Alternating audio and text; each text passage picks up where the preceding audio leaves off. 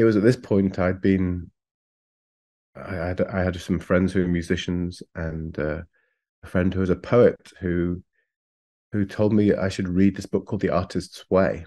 I also had a friend who'd been working in New York in Wall Street who had just come back, and he basically had said to me, I think you'd have a great time in New York. I think you'd love it.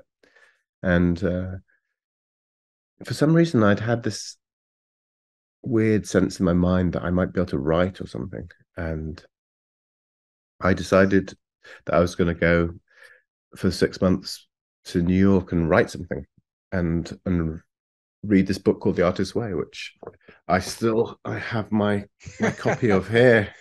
Within a week of this decision, I thought, well, I'm just going to go to New York, and I went there and started, yeah, with no real plan other than this book and a backpack, and started following this course of creativity, really.